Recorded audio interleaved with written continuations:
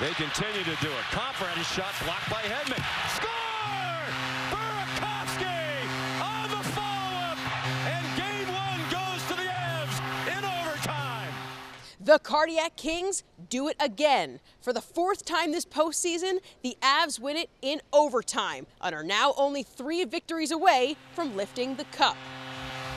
I wasn't thinking too much. That was kind of crazy feeling, and I mean, just be able to be here in this final and help the team win a game. I mean, it was a nice feeling for sure.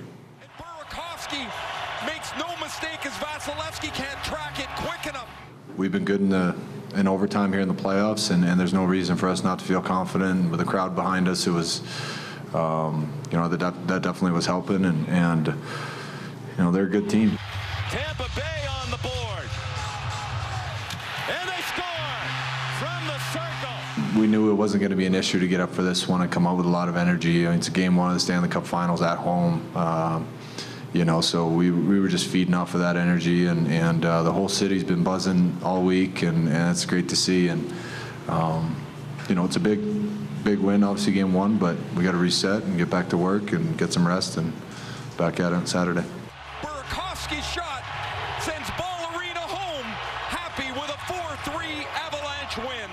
One of Colorado's only 2 losses this entire postseason came in Game 2 of Round 2. It's something they'll try to avoid on Saturday. From Ballerina, Ariel Orsuto, 9 News.